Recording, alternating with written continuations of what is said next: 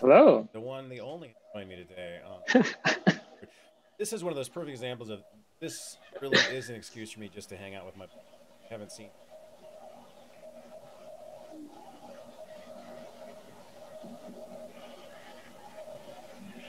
I'm so glad to Yep. have you back. I'm well. Thanks for having me. It's good to see and hear your voice. It's been a strange year, and this is as close as we are going to get in Yeah, for a while. I know. I was thinking about your background. It's like I've been in that room, and it's like, yeah, yeah. I miss. Yeah. That's my whole rationale for. Now, I've known you a long time, but for those of us who are sitting here on the Twitch watching this thing, who are you? What's your background? It's nothing that stands out. Let's see, Quit a being developer modest. for. Well, you're too kind. I sort of I actually started the game late. I got into software development in graduate school. So I haven't been doing this for a long time, but been a developer for almost 20 years now. I love that you say you haven't been doing it very long. How much longer could it be? I guess some. I guess some people do start playing with computers when they're 5, and that's Yeah. actually, do mileage. That's true.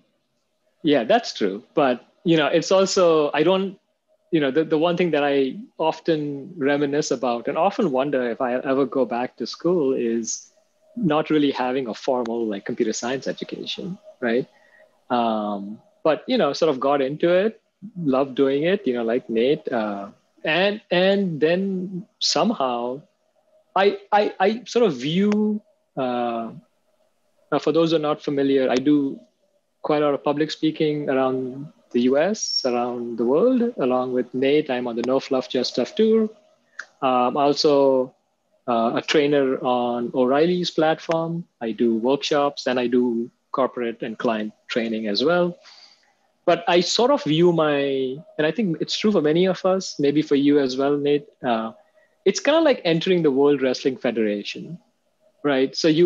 So you start off with like user groups. I actually started off with brown bags back in 2004.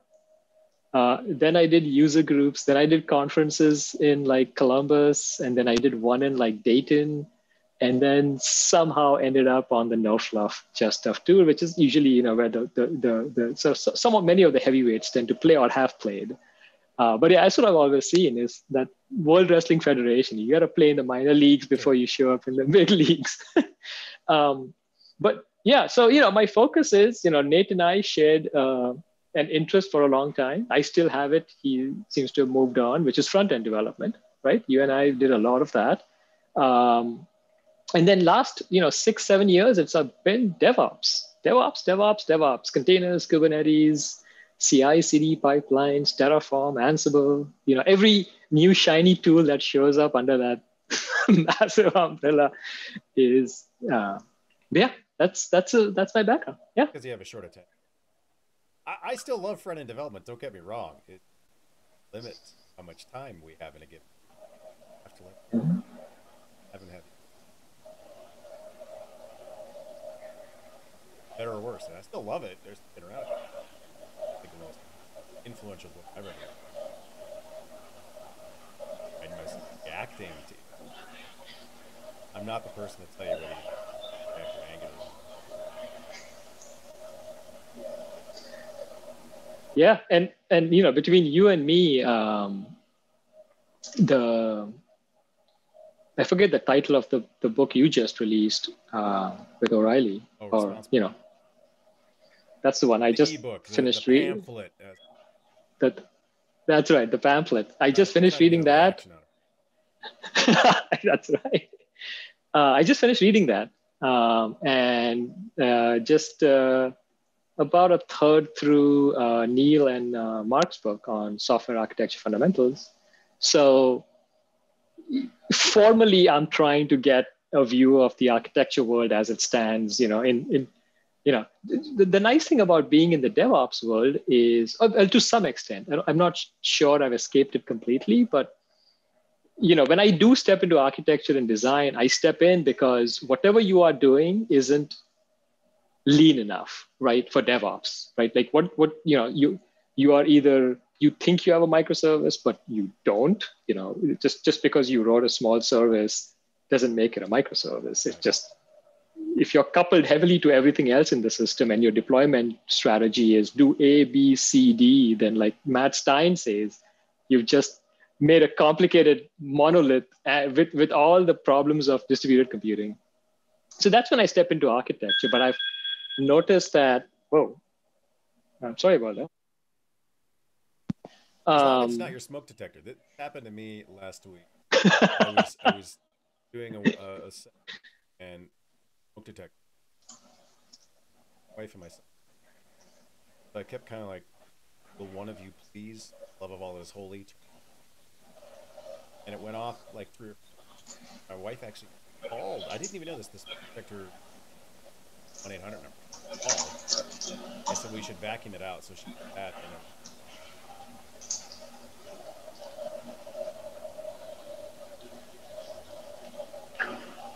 So real quick, our good friend Pratik, who's a fellow speaker in Manitou, he just messaged me saying he can hear me, but he can't hear you. Can't hear me? Uh-oh. Yeah. Yeah, he's listening in, and well, I'm actually glad Pratik's here, but... that's fascinating, because it sure looks like I'm... See, this is the joy of it. It's a Rube Goldberg machine. How outed. Yeah, I'm hearing myself on that. Maybe I'm not loud enough. That's entirely possible. I don't have an interface. So maybe what I'll do here is crank up. Drop yours. You can... case. Oh, he says he can barely hear you on Twitch, so it might be a volume. Barely hear me. All right, so I'll crank my volume all the way till it goes in the red. See, I've got a new mic set up, and so that's part of the challenge is I have to like stick my face like right in the thing for it to pick it up. Learning. It's a learning experience. Something. Good times. Technology. Good times. It's technology. It sucks.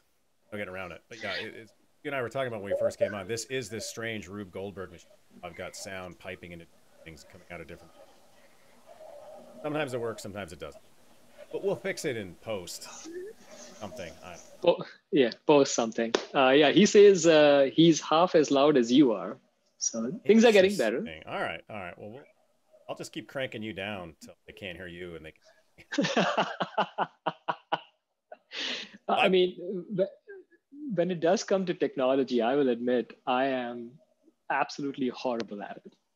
Like the thermostat in the house is Michelle's, my wife's domain, because I cannot figure that thing out for the life of me. And she's always asking me, she's like, well, maybe we should think about, getting a Tesla, or, she's like, well, maybe we should get like a Roomba so that it can like, I keep telling her, like, if you think that, machine learning has gotten so intelligent that they can figure out the layout of your house and, somehow remember it day after day, right?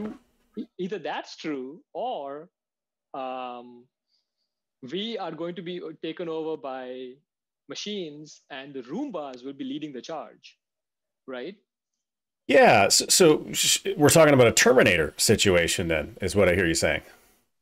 So the Roombas are going to take over the world. I mean, it could happen, right? I mean, so we've reached that point in pandemic time where we haven't gotten through everything content-wise, but my wife and I last night were realizing, okay, we finished this show. What show do we want to jump onto next?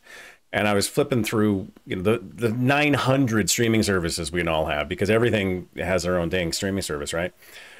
And so we discovered Battlestar Galactica. I'm like, oh, that's right. I've been wanting to watch that. And so we went through that. Of course, there's a little bit of that going on, right? Where the technology we created comes back to try to wipe us out. So Sure, it could happen. That's a very common sci-fi trope, right? That Yep. the things we create will kill us. So it's very uplifting, very much like The Road, a good feel good holiday book to get you ready for 2020. So anyway, it's fun, isn't That it? was a great movie too, by the way. See, I read the book and couldn't bring myself to watch the movie because the book put me in that place where I almost couldn't read it. After the first night I was flipping through it, I'm like, this is really hard. And it's, for those of you who aren't familiar with it, it's sort of this apocalyptic future, father, son. And the positive I took out of it, sort of that love between a father and a son. And what does that all mean? But it's a dark, dark book. And I remember that night, I don't remember how old Everett was, but he was pretty young. And I really just wanted to go in his room and just like hug him, just like snuggle with him, because I'm like, oh my God, I don't want that to be us. So yeah, not maybe the most fun reading for the holiday season, but your mileage may vary. So is that what you're trying to do with DevOps? Like take over the world then? Is that what I hear you saying? You're trying to take over software engineering from the DevOps perspective? I have come to the conclusion that, well, for one, GitOps is essentially where we are today. Sure. But while it's a big fancy buzzword, a lot of people don't understand that, yes, you can put everything in Git, and yes, everything is a commit away from, blah, blah, blah. Not everything works the same way like software does, right? Sure. So as an example,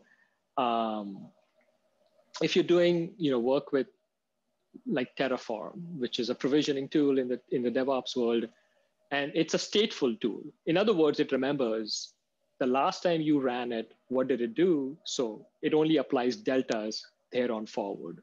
So it's not tearing up the whole world and rebuilding the whole world all the time. But the problem with that is if you in software, if you have 3 branches in Git, what you're saying is I have 3 realities in the world, right? Which may make sense. You may have, the previous version in production that you're maintaining and the new version that's coming out, right? That exists. That's the thing. It's the multiverse. Correct. But when you bring it down to things like Terraform, which are creating real things in the world, you can't have branches. Like that doesn't make any sense. Like you Sure. can't have multiple realities. So all that to say is, yes, I think that today, after doing this for, oh dear, I've been doing it for 8 years now. I sort of got in early on the bandwagon, but I have come to the conclusion that all developers need to learn, get a handle on DevOps. If that means you build a core team in your organization that does all the facilitating and sort of managing of the abstractions, but push it down to developers eventually. But at the same time, I should also say this: developers make better DevOps engineers than, at least in my experience, a lot of operational folks do, because if the central tenet of storage mechanism is Git, Git doesn't come easily to most people. Sure. Right. And if you throw someone in there and say, well, go create a branch here and rebase this over there, I mean, what? So, but all that to say, yes, I think that if you are writing software today and you want to go lean, you have to have your DevOps story ironed out, otherwise there's no future. So yes, I think I'm not trying to take over the world, but I am trying to emphasize the message that it's not just about using Terraform or Ansible. You need a comprehensive story around DevOps. Sure. And the part that most people forget is, we're using containers, I'm using Kubernetes. If you read the DevOps handbook by the same gentleman who wrote Continuous Delivery, and one of the main critical pieces in that is feedback loops. Right. How much do you know about what's coming back in dev and production and QA? People just forget that part of the story. We're using containers and using Terraform, so we are doing DevOps. And not really. So I think it's taking over the world, but we are abstracting it away as well. Sure. I just read a tool yesterday written in Rust that uses Helm and Kubernetes, Helm charts and Kubernetes and Docker containers, Terraform and Ansible under the covers, you push a button and your application gets provisioned on AWS. Wow. And you don't have to do, and it's an open source tool, and you don't have to do anything. It gets all tucked away under some abstraction. So, there's a good chance people like me will be unemployed in like 5 years. I don't know. We're a pretty adaptable creature. There's no getting around it. I mean, I think about the stuff that we did 20 years ago, 15 years ago, 10 years ago, and it is a constant, evolution. And that's part of being in this industry is you better be able to play with new toys, pick things up. So I'm pretty confident there'll be something else. And I do appreciate that we have coarser abstractions to work with. Wasn't that long ago, proverbially, where you had to say, well, if you're really into software, you build your own hardware first. So hopefully we're beyond that, right? We buy some of these things off the shelf, but hopefully. But one thing that I have noticed is that sometimes we push the abstraction away so much that there is no good. We forget that people actually have to develop software. Right. So, one thing that I don't do much in the serverless land, but I know that, there is no good development story around serverless. Like you have something out there and they say, plop this code of this in this web UI and click. Right. Okay, great. But how do I debug that code? Like how do I make my development environment that I know? Where's your tool chain? Work with that. Right. So we've pushed it so far to that side that now you're like hapless at your own laptop. Right. Well, that's a great point. I mean, sometimes we take it too far, and there's an argument to be made that that's how we learn where the edges are. And that's how we learn to come back. So like so many people, I'm baking bread. I started baking bread a couple of weeks ago, and I didn't realize what a monster I was going to create because now my kid, every time I turn around, he's like, when are you going to make bread again? And it's like, okay, fine. But the book that I've been using, this person has his whole approach to this is you want to burn a loaf in order to figure out how to come back from that. Like that's too much. So now dial it back. You want to try these different things to an extreme to figure out where to dial back. And I think we do the same thing in software. Let's see what happens if we try using insert technology X here. And if it falls over, hey, we learned something. Now, unfortunately, that often means we just brought production down and we have some very upset customers, or, hey, we put everything in US East. What could possibly go wrong? Yeah. Yeah. So I think that, you're right. We always push everything to a medium and unfortunately, the side effect of that is twofold. Like you said, right? You are already in production, something goes awry and you have no way to fix it without facing downtime and upset customers. But then the flip side also is that if there is one or two orgs that are really pushing the limits on certain things, the sort of architectural foundations that we have built over the last 20, 30 years, like I was giving a demo, I was teaching, I think I was teaching a Docker class, and I could not get my container to build, which was using the Gradle build tool inside it to build my piece of software. And so I'm trying it and I'm like, I'm sorry, I don't know what happened. The demo crashed. You know how it is. Nothing ever goes well in a live demo. But then it turned out that was the day when Cloudflare went down. And so, they literally shut down half the internet because so essentially they were so far ahead of the game that they've now become a single point of failure. Right. That the whole architectural paradigm that we've been pushing the last 30 years now is Cloudflare up? Because nothing works. So yes, we have to learn. I think we do that all the time in every realm. I think, people went down the microservices road. This. Right. You've written a book on it.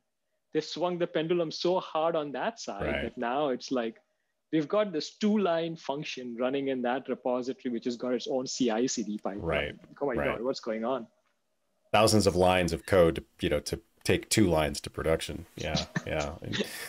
But it's how we learn. There's no getting around it. Now, the funny thing to me about so much of what we do in software, and I saw this when we got into the testing realm and we did TDD, the software engineer's approach to fixing something is let's make more software engineering. Let's take testing and make it more like software engineering. We did the same thing with ops. Well, what sucks about ops is it's not more like software engineering, so let's make it more like software engineering.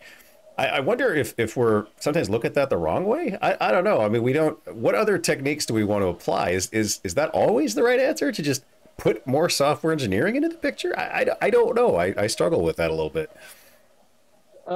And yeah, I mean, the point I was trying to make earlier about GitOps is that now that, people think, well, everything is in Git, we can do everything the way we've always done, and Git does not work. Like you can't just slap together, and even that's, for what it's worth, it's not just even us, right? If you look at the agile world, once everyone got on the whole agile, Jira, Scrum bandwagon, unless you can't mold it in that shape, you're not really doing it right? And then everything falls apart. Then people are like, you have Dave Thomas going on the road telling people agile is dead, capital A agile is dead. Right.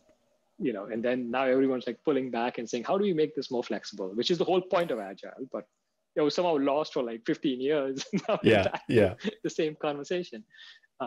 So I honestly, it's like a bunch of, kids running around, they bring their finger closer and closer to your face. I'm not touching you to see how far they can push it till the fight breaks out, right? Right. Oh, I love that. That's a fun analogy. Yeah, I do think one of the things we struggle with as an industry is we don't learn well from our past.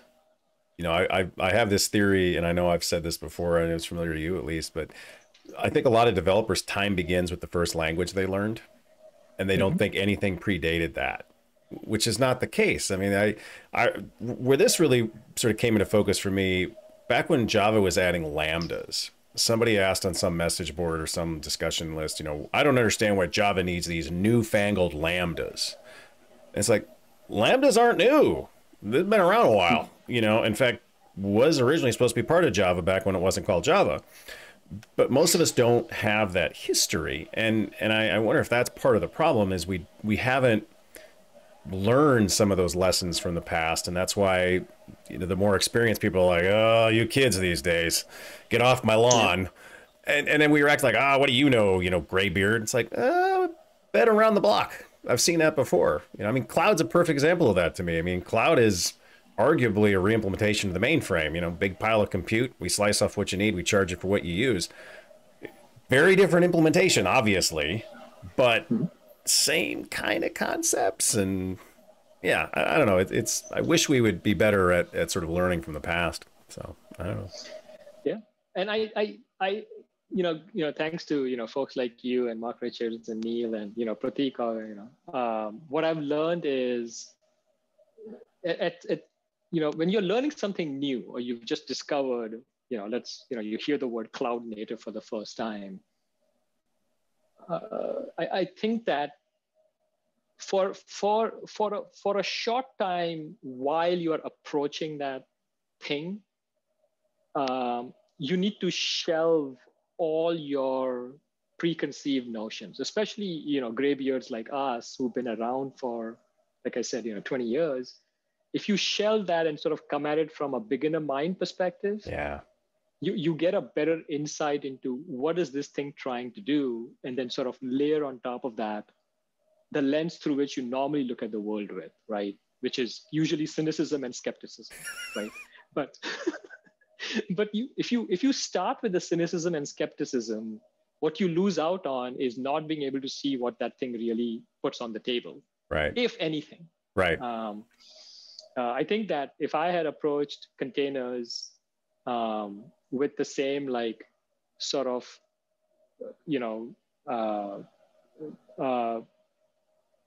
the burnt child dreads fire mentality that you may have come at with on-prem or VMs, containers wouldn't have shown through the way they did. Sure. You have to approach it and say, what does this give me? And now I can layer on everything else that sort of makes sense in that world. Right. And I think you had Venkat on the stream as well, and he speaks a lot about this. Is you have a duality between the beginner's mind and the guy sitting in his porch with a shotgun yelling, "Get off my lawn!" and you got to go back and forth as you adopt new mentalities. But I think that one thing that people like you and me and Pratik and Neil have going for them is we get to teach it, Yeah.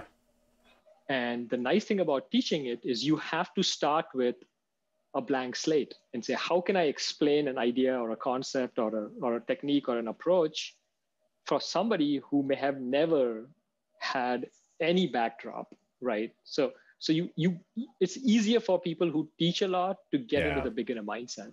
At least I think so. Yeah. Well, I think it's one of the best ways to learn, right? Is try to teach it to somebody, and that'll force you to think through your own assumptions, and it will challenge some of those things. You know, I did a cloud native class earlier in the year, and I was surprised. I thought I could skip over what is cloud native, and basically the first question I got as I was doing kind of tell me who you are, tell me what you're here for, what can I get for you today, and it's like, well, what is cloud native? I'm like, oh, okay, well, let's spend an hour talking about what we mean by cloud native. You know, I mean, glossaries turns out to be pretty useful artifacts on a lot of projects, but you know, you've clearly picked up and learned a lot of technologies over your career. Do you have any sort of like tips, tricks, ways you use to try to learn something, you know, get up to speed on something? So there is and I actually give a talk on being an effective developer. And one facet of that is how do you learn quickly, Right. right? There's a handful of techniques that I use. You know, the one which is the one you just sort of referred to was often referred to as the Feynman technique, which is teach it to me like I'm five, like Yeah. that mentality. For some things, I use a program called Anki, which is a Oh. flashcard program. Oh, sure. And then for me, almost always what has worked is finding, first of all, I connect my brain to the fire hose. So I'm trying to learn Rust right now.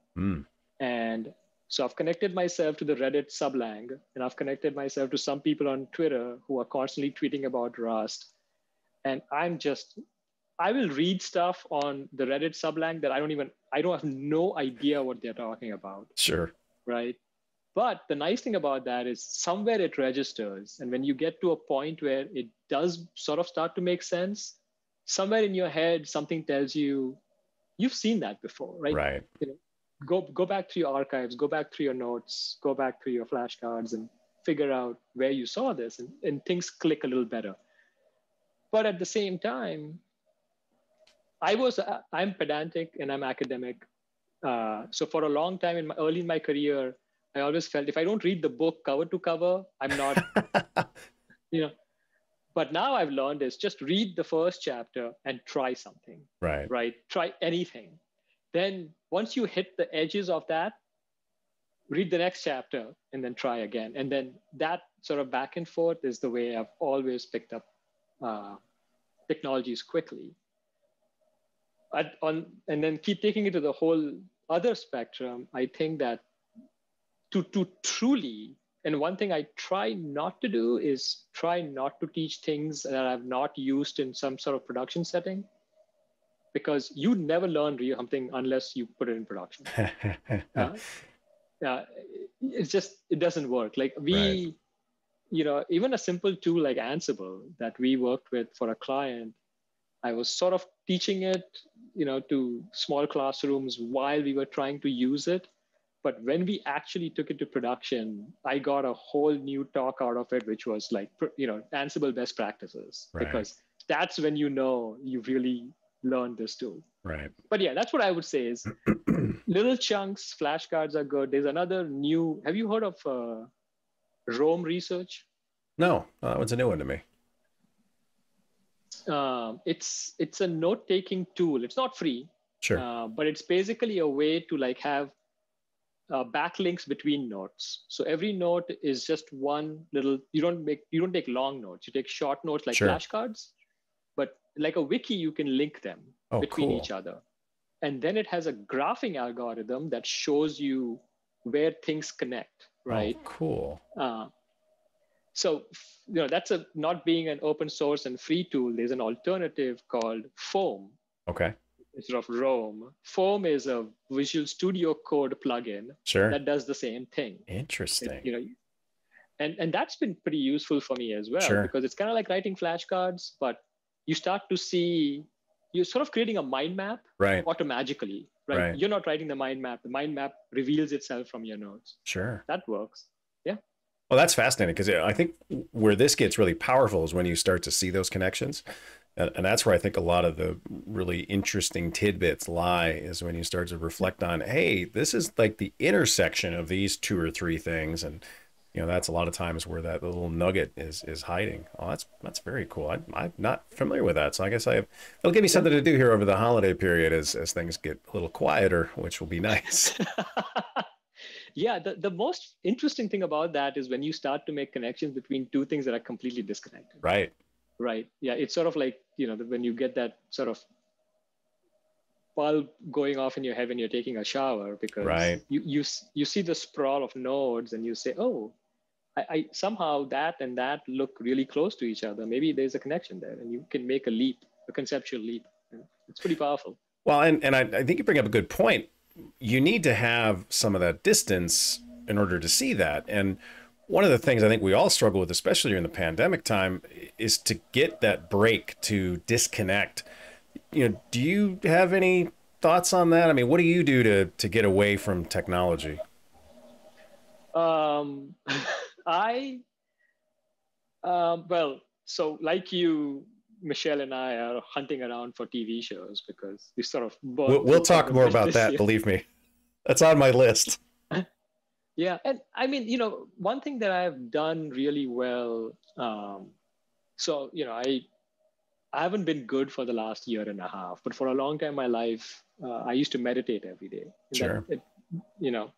So that ability to switch off and on switches. When I stop work in the evening, unless I'm working on some pet project and I disconnect, people always tell me, oh, I'm always like thinking about work. I don't do that. Like I don't have any background loop that's making me think about work. When I shut off, I'm completely shut off. So, if I'm cooking or I am washing the dishes, because I did meditation for a long time, I can literally shut the whole world out. There's no background thread. There's nothing. And so I like to read. Yeah. And you and I have talked about this. Yeah.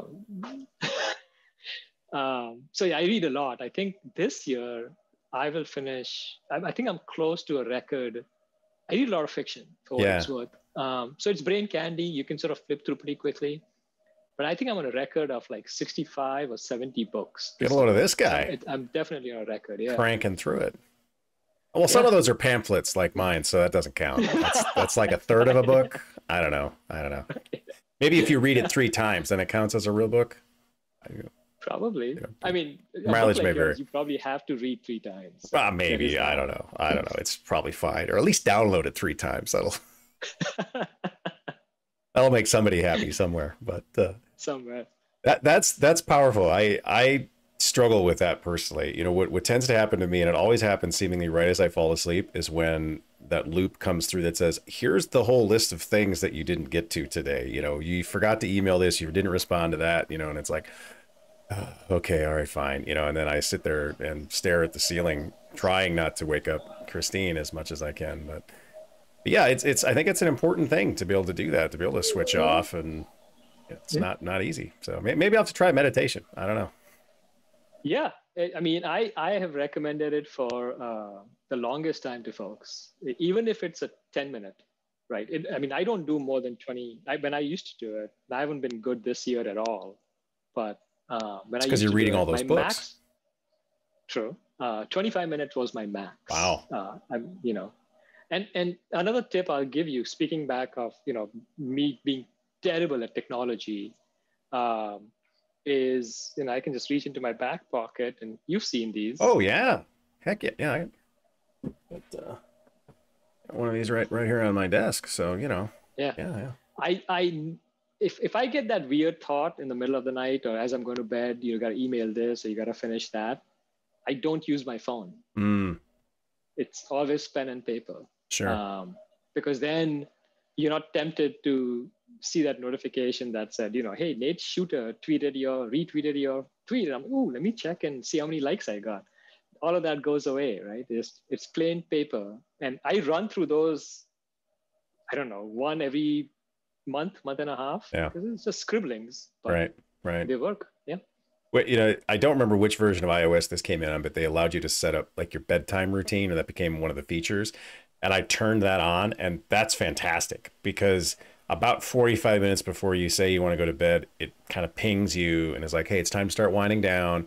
And then once you hit your whatever you've declared as your bedtime, it shuts everything off. Your phone goes into don't disturb mode, and your watch does the same thing. And I did that certainly when I traveled. I'd always turn that on at night because, like me, you certainly have been in lots of time zones, and some people don't realize you're in a different time zone, and they call you and it's 2 a.m. and what's going on? And then you're up for an hour and a half. So I've gotten pretty good at turning that on, but I like the fact that it just sort of automatically happens. And, there's something to be said about just getting in that mindset of, all right, it's time. Let's not focus on that. But so speaking of TV shows, what are you binging these days? What are you watching? How are you getting through the pandemic? That's what we're at. When we got started today, you and I were talking about that. So what should I add to my list?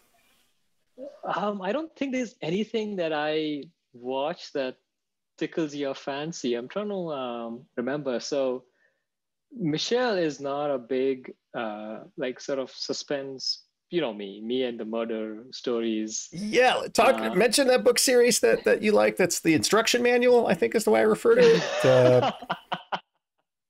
It's John Sanford's Prey series. So that's he's got like 27 books. It's Lucas Davenport, and he's basically he now sort of works with the U.S. Marshal. I think the latest book he's working with the U.S. Marshal. And his basic profile is hunting serial killers. Nice. And so the books get pretty dark. Yeah. Uplifting. But they're a fast read. I mean, even the Jack Reacher series have you seen the Jack Reacher movies with Tom Cruise? I've read some of them. Those are fantastic. I'm going to find my entertainment list here. I keep a list of everything I watched. Of course he does. Yeah. So, we watched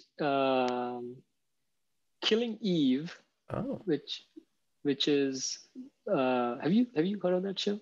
That's new to me. It's a very interesting show. It's unfortunately another serial killer. What is it with you and the serial killers here, my friend? I mean, is there something I need to know about? I've known you a long time. It's probably fine. Probably fine. Probably fine. In all fairness, I didn't even pick the show. Michelle. Well, then it's fine. Yeah. Yeah, it's how married couples start to look like each other after like a couple of years. I think I might be rubbing off on her, but basically it's an assassin and a cop, and sort of it's both are women, so both women lead characters. It's a superb show in that regard, and it's just the way they interact with each other. It's kind of wonky, it's kind of weird, and then I've been, and then lately we just started watching Top of the Lake, which is Elizabeth Moss. She's the same lady from Handmaid's Tale. Okay. And she's a cop, and it's a TV show. But yeah, we haven't seen anything for a while that we thought, we can't wait to watch the next episode. So we are sort of hunting around to find something. Well, I would recommend Ted Lasso if you're looking for something. It's not about serial killers, so I know it's not quite in your wheelhouse, but it is the right content for 2020. It is uplifting. It is funny. It's without being saccharine in nature or cloyingly sweet. It's one of the few shows I've seen recently where I constantly rewound 30-40 seconds because it was so funny. Like the joke was so good. You're like, I need to hear that again. And we finished it and we're immediately like, all right, when are we going to watch it again? When are we going to go back through it? Because it was so good. It's 10 episodes. They're half an hour-ish long. It's just fantastic. I'm a huge Ted Lasso fan, so can't wait for more of those. Is it one word or two words? Ted 2 words. Lasso? It's the name of the character, Ted Lasso. It's if you remember when Premier League first started showing up here in the States, NBCSN put together this character, Ted Lasso, who was an American football coach who is going to take over a soccer team, and so it was all him not understanding anything about football, and they turned that into a show, and it's freaking amazing. So Jason Okay, yeah, Sudeikis, definitely. it's so good, so good.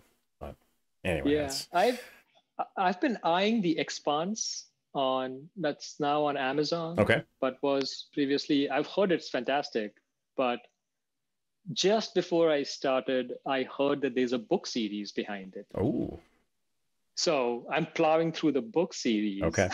before I start watching the show. And it's a show that I'll have to watch by myself. Michelle's not into the whole. For what it's worth, and you might be interested about this, and I think a lot of people who are listening might be interested, is At least Pratik. at least Pratik. So the book series is I mean, they now call it the Expanse book series because Okay. the show is so popular. It's James Corey, Mhm. and they are actually two people. So it's a pseudonym for two authors working together on the book series. And they are George R.R. Martin's proteges. Oh, So they learned a lot of their writing style from George R.R. Martin. And so the way that people describe it, it's Game of Thrones, but sci-fi version. so That's lots of essentially what it characters is. with multiple names, and most of them die. I can't reveal too much, but I do know that lurking in the distance, because this is, we are traveling through space and Okay. all kinds of fancy things. Lurking in is the same thing as the things behind the wall, right? There's this Oh, impending doom that's coming upon us while we fantastic. squabble amongst ourselves. That's Perfect. essentially, Perfect. yeah, Yeah. And I'm guessing lots and lots of plot threads just to keep you engaged. So, yeah. But honestly, I'm not a big sci-fi guy, okay. but this book really worked for me. I mean, the entire series is good, but they're big books though, like 600 pages, 700 pages a book. They're pretty big books. So that might But take you yeah, about a week and a half based on what you said earlier. So yeah, that's fair. That's fair. yeah. And then I read the fifth season. Have you heard of that? No. Oh, that's fine. That was referred to me by our friend Mark Richards. Okay. Uh, it's another. How come It's not a Mark? TV How come show. It's Mark actually a doesn't give book. me any of these recommendations? I'm gonna have to have words with him on the Friday session here. I don't understand what's going on. It's leaving me Yeah, out in the cold. it's that's another. It's a 3-book series, and I believe it's. So first of all, it's fantasy-ish, Okay. sci-fi and fantasy mixture. It is a female author, and I believe she's the only author in history who has won Hugos for every book in a series in consecutive years. Wow. So she won one Hugo for every book in 2015, 16, and 17, I think. Ouch. She won. Yeah. So it's it's a No, pretty cool no book series. pressure when you bring out the next book. Like, is it as good as the previous ones? Is it a Hugo winner? Yeah. That would give you some writer's block, I think. That would slow you down. You're like, this has to be good. I've set the bar, and now I need to meet it again. Yowza. Yeah. Yowza. Yep. So like me, you typically spend a lot of time on the road. You've been stuck in the home. So where are you looking forward to visiting once this is all over and we can sort of kind of resume some normalcy, whether that's in 6 months or a year, who knows? Any place you're dying to get to? So I personally, this year, the one location I did miss a lot was Denver, because it gives me a chance to hang out with our friend Venkat, and we go hiking in the mountains. And yeah, when you guys say hike, you mean it. And every time I see that invite, I'm always like, wait a minute, this is going to start at 3 a.m. and we're going to get to the summit at like 1 p.m. Like, and how many feet of elevation gain? Yeah, no, I'm good. I'm going to just stay here on the ground. Thank you for asking. But yeah, so most of summer was Venkat sending me pictures. Every time he hiked a mountain with Kavita, he's like, "We're thinking about you," and I'm like, but yeah, Michelle, my wife, may not be that keen on Denver. I think we may have to leave the country. okay. At some point, we have to leave the country just to get out and do something else. Right. I mean, at this point, the boys who never care for vacations are like, we need to go somewhere. I'm like, okay, we may have reached Yes, we have yes. reached the finality of this conversation. No, there is a point at which you're just, you know, the one thing I will say, I've enjoyed the fact that I've been home, right? You know, normally we spend a lot of time on the road, and it's nice to sleep in your own bed. It's nice to be around your family and do the things you can only do at home. But you do hit a point where it's like, this is 10 months, and I totally understand people who are having a hard time with this at this point. You know, there is some truth to being around people too often. You know, so it'll be fascinating to see how that snaps back. And, you know, this will be, you know, I'm curious again to see kind of how this all wraps up in 2021, but I'm definitely looking forward to not being around my home for a couple days. But Yeah.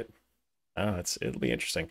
How about favorite restaurants? I know at least a few of the times you and I've been out, you've dragged me to some place, and then I just let you order, and I'm just like, thank you, more please. And so where are you looking forward to getting to that you haven't been able to eat at this year?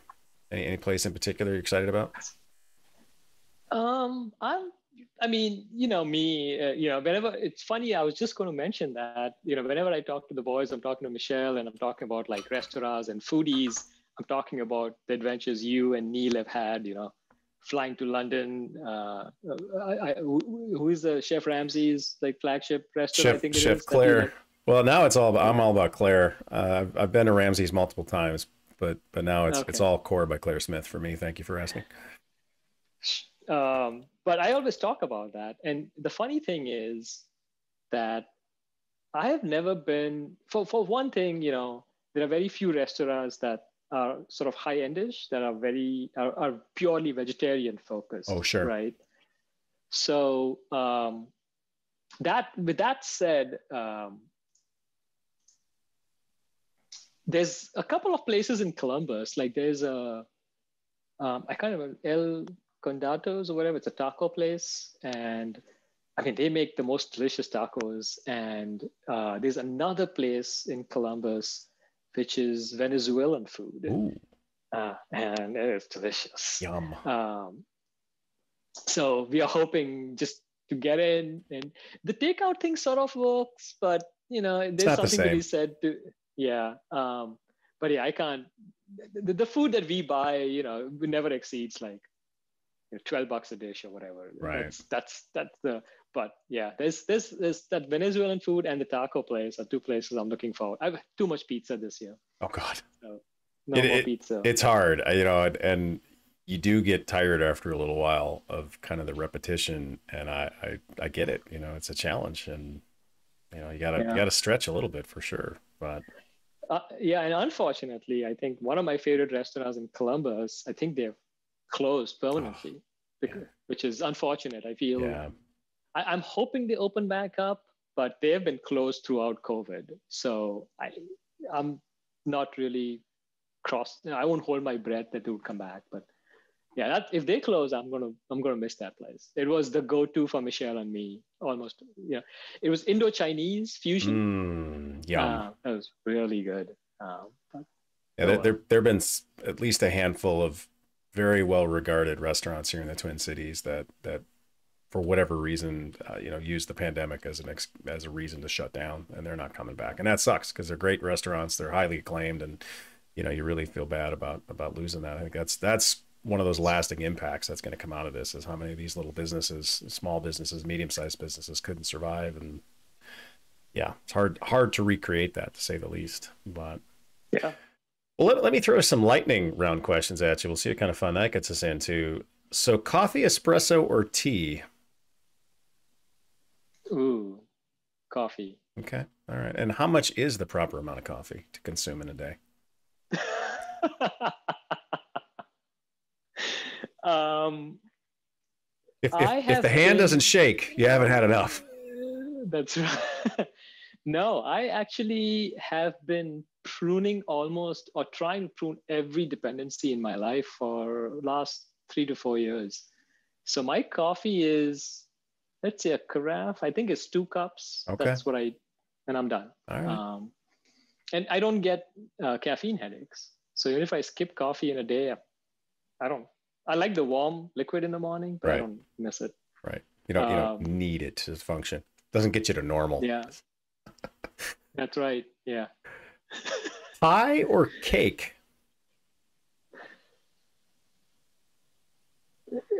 Uh, Both is an acceptable answer as well, yeah. No, I am. If I'm going to eat something, it's going to be. I mean, I'm not a dessert guy, but I'll eat Okay. cake. All right. All right. Pie That's doesn't fair. do it for me. All right.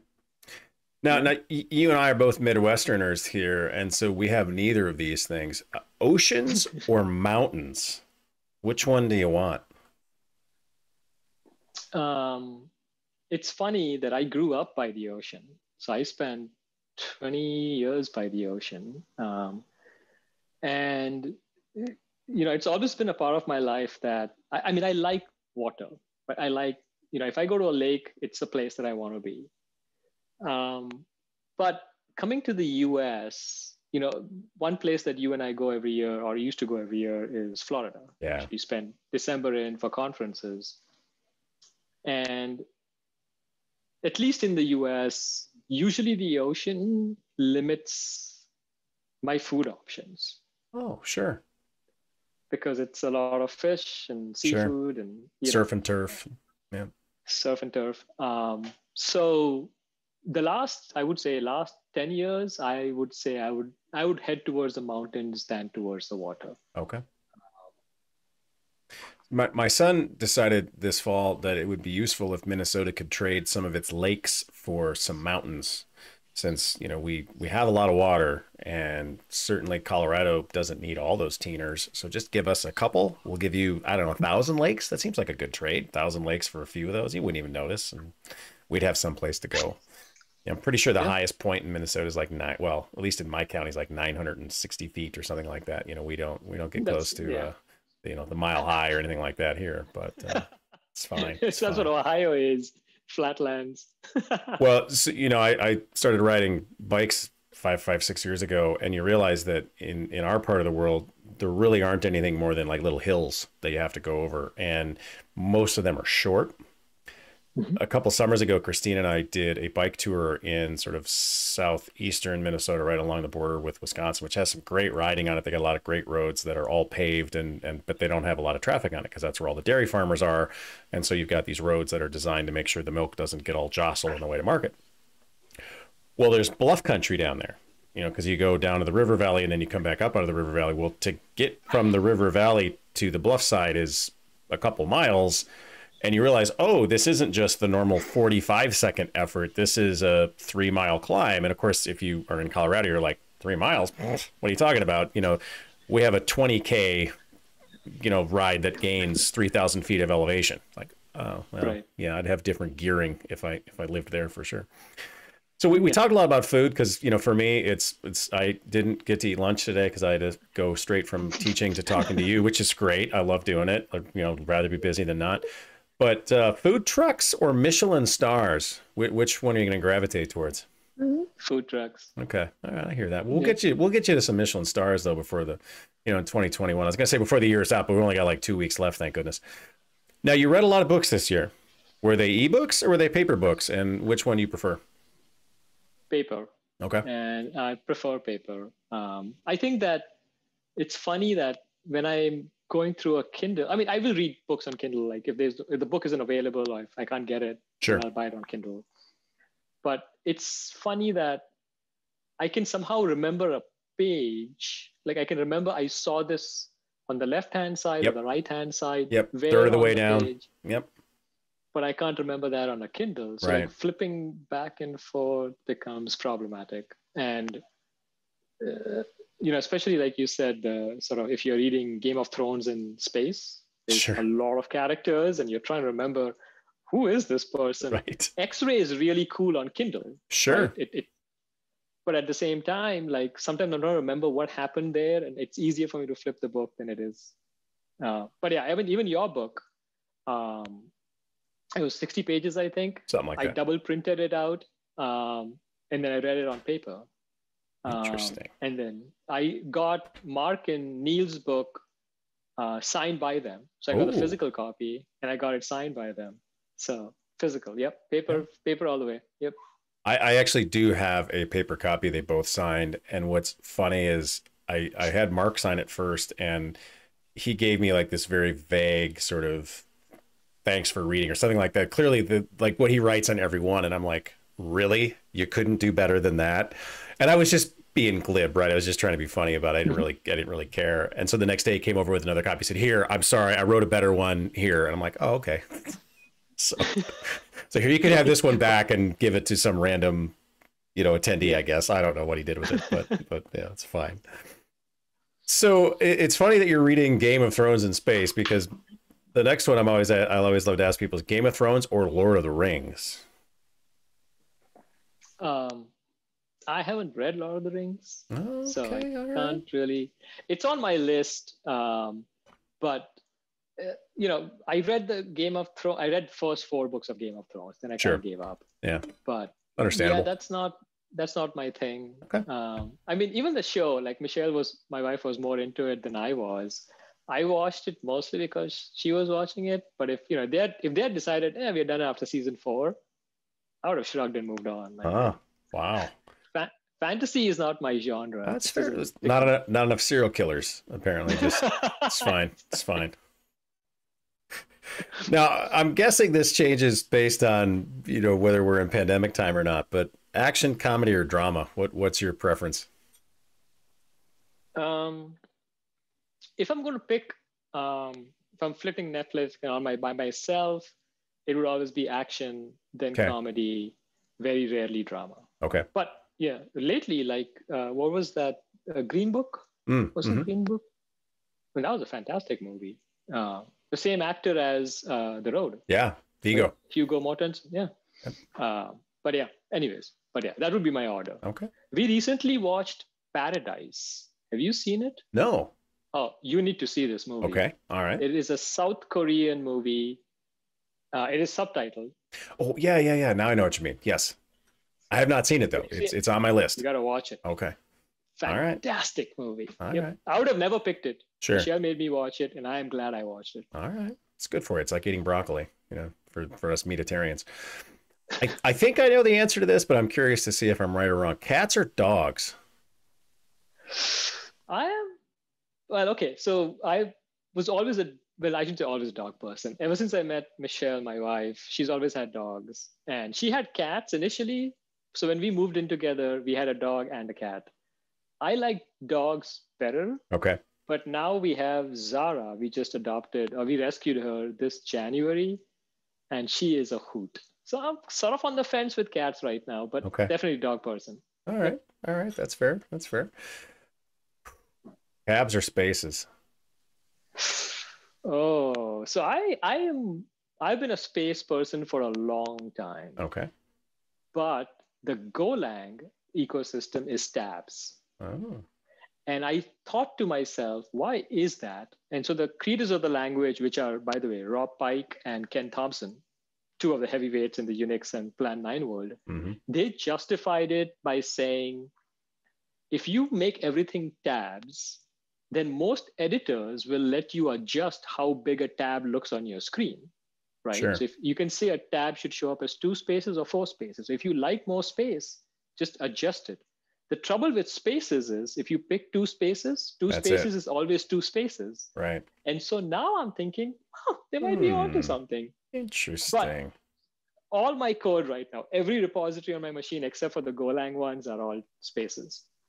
That's fair. See, this is not the religious debate I want to get into, because I of all the battles I can fight in a project, this is pretty low on the list, to be real honest with you. But this one, go ahead. I think Golang did the right thing there. Sure. They ship with the formatter. Sure. So, when you build your code and you say go fumpt, it formats your code and there's no debate. They have fixed everything for you. Just live with it. There's something to be said for those opinions and taking some of those decisions out of the equation. We have this tendency to believe that having more choice is always better. And in a lot of cases, having more choice just makes life harder. So sometimes eliminating some options is in our best interest. That's what I struggle with. Conversation. Oh, okay. Well, I mean, the thing that I struggle with right now with all these different streaming services and streaming options is you get sort of sucked into that. There's literally everything at my disposal. So what am I going to watch tonight? You know, and I Yeah. think back to when you and I were younger people and you watched whatever was on network television at that time, and that's the way it was. And you went, oh, okay. So pluses and minuses. But Yeah. anyway. Well, I'm amazed that it's already been an hour, my friend, and I don't want to take any more Oh, of your geez. precious time. See, it goes fast because I never get a chance I to talk to know. you, you know, other than these sort of one-off things. So I'm thank you so much for hanging out with me. How can people find you if they want you to come train them or learn more from you? I know your Twitter handle is one of my all-time favorites. Is there a story behind that? I've never asked you Yeah. that. So I love your Twitter handle. thank you. It's for those who are listening, it's loosely typed. And it came when I was knee deep in the Ruby world. I sort of got swung into the dynamic languages world. And then I was trying to find a good domain name for myself. And, dynamically typed was taken, I think. Okay. So and I woke up one night at 2 o'clock. I still remember the moment in time when I woke up in the middle of the night and I'm like, loosely typed. And so I, Googled it and no one had the domain and no one had the, so I snapped up the domain at 2 o'clock in the morning. And then I was thinking to myself, like, wonder if there's a Twitter handle.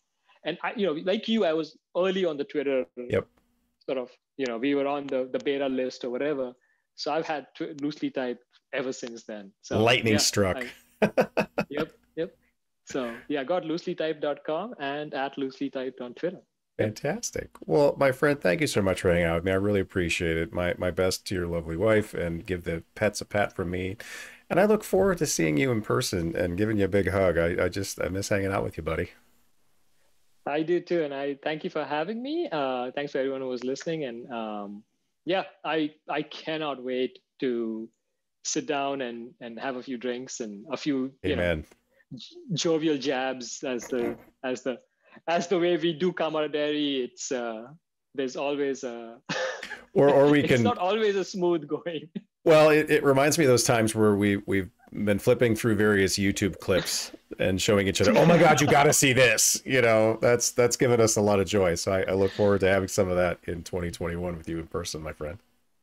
Yeah, hopefully we'll do it at my place if you guys will come down to Columbus. That'll be fun. Absolutely. You know, I love coming to Columbus. People give the OHIO a bad name. I don't know why. I love Columbus. It's a great city. You know, there's a lot of cool stuff to do. A lot of great people there.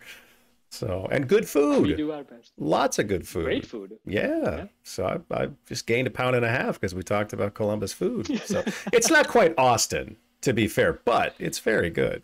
So it's underrated. So, well, thank you, Raju. I appreciate it, my friend. Join us next week. We'll have the many times mentioned today, Neil Ford. That was not deliberate. I didn't prime Raju with any of that, but we're going to have what Neil referred to as a special holiday edition. He chose that week. So we'll see what happens. You know, we'll try to get into what Neil's favorite holiday song is. So stay tuned for that. Right. It's the key is he doesn't like holiday music. We'll see what kind of trouble that gets me into. But anyway, thank you so much, my friend. Again, hugs to everybody, and we'll see you soon, I'm sure, I hope. Cheers.